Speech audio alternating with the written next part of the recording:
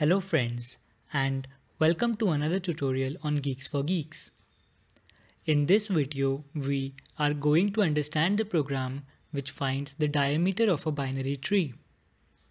First, let us understand what exactly diameter of a binary tree means. The diameter of a tree is the number of nodes on the longest path between two leaves in the tree. Let us see an example.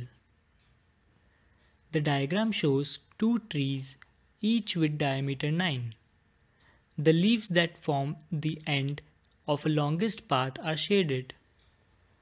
Now, let us see the algorithm which will assist us in finding the diameter of a binary tree. Let us also have a sample tree to test our algorithm. We pass the root node which is 1 into function diameter. We have tree variable to store this. So, tree will point to 1. Since tree is not null, we omit the if statement. Now, we get the height of the left and the right subtrees. We assume that height function is already created and returns left height to variable L height and right height to variable R height. As you can see, the left height of node 1 is 2. So, L height will be equal to 2. Now, R height will be equal to 1 as right height of node 1 is 1. Now, we recursively call the diameter function and get the diameter of left and right subtrees. First, we pass the left child of 1 which is 2. The left and right height of 2 is 1 as there is only one element in both the left and right subtree of node 2. Now we get the diameter of left and right subtree of node 2. First, the left child of 2 which is 4 is passed. Tree will now point to 4. Now we get the height of the left and right subtree of 4. Since 4 is a leaf node, both the left and the right subtree's height will be equal to 0. Now, we get the diameter of left and right subtree of node 4. Since the left child of 4 is null, null is passed. Since tree is pointing to null, we return 0. We continue for the right subtree of node 4. Since that is also 0, we pass null. Since tree is null, we return 0. So, our diameter will be equal to 0.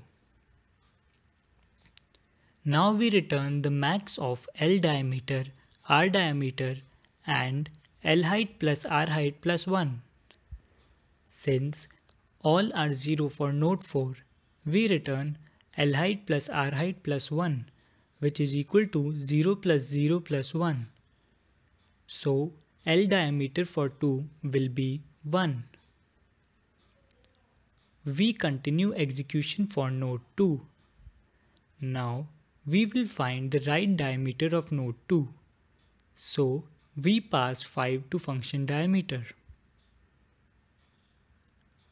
Again, since 5 is not null, we get the L height and R height for node 5. As you can see, 5 is a leaf node, so L height and R height for node 5 will be equal to 0. Now, we get the diameter of left and right subtree of node 5. Since left child is null, we pass null. Now, tree will point to null. Since tree is null, we return 0. So, L diameter for node 5 is 0. We continue for node 5. Now, we find the right diameter of node 5. Since 5's right child is null, we pass null. Again, since tree is null, we return 0 to the call stack. So, our diameter for node 5 will be equal to 0. Now, we return the max of L diameter, R diameter and L height plus R height plus 1. Since all are 0, we return 0 plus 0 plus 1. So, our diameter of 2 will be equal to 1. Now, we return the max of L height plus R height plus 1 and L diameter, R diameter. Since all are 1, we return 1 plus 1 plus 1, which is equal to 3. So, L diameter for node 1 is 3. We continue execution for node 1. Now, we pass the right child of node 1, which is 3. Since 3 is not null, we get the height of left and right subtree of 3. As you can see, 3 is a leaf node, so both the heights will be equal to 0. Now, we get the diameter of left and right subtree of node 3. Since 3's left child is null, null is passed.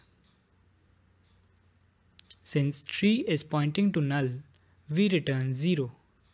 So, L diameter for node 3 will be equal to 0. Now, we find the R diameter for node 3. Since right child of 3 is also null, we pass null. As tree is pointing to null, we return 0. So, our diameter will also be equal to 0. Again, we return the max of R diameter, L diameter and L height plus R height plus 1. Since all are 0, we return 0 plus 0 plus 1. So, our diameter for node 1 will be equal to 1. Now, first we find the max of L diameter and R diameter. Since 3 is greater than 1, L diameter is the greater of the two. Now, we compare L diameter with L height plus R height plus 1, which is equal to 4. We will return max of L diameter and 4. As 4 is greater than 3, we return 4, which is the diameter of this binary tree. Now, let us have a look at the time complexity of the program. This code will run in big O of n square complexity. Here, n are the number of nodes in our tree. With this, we come to an end of this tutorial.